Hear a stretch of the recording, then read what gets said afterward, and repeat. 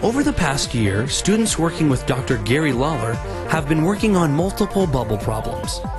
These problems ask, what shape of bubble cluster has the least surface area? Mathematicians believe that the solution is the standard shape soap bubbles form in nature.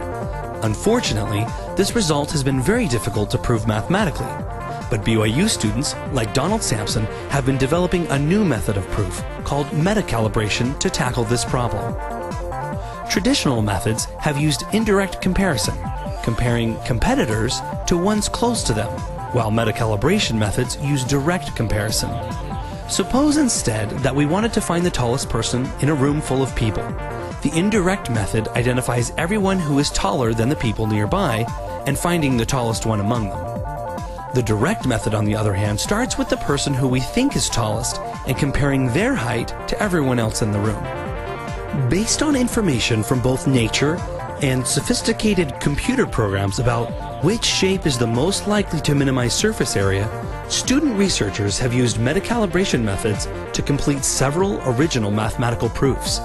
These methods promise to be useful in solving new and challenging problems in the future.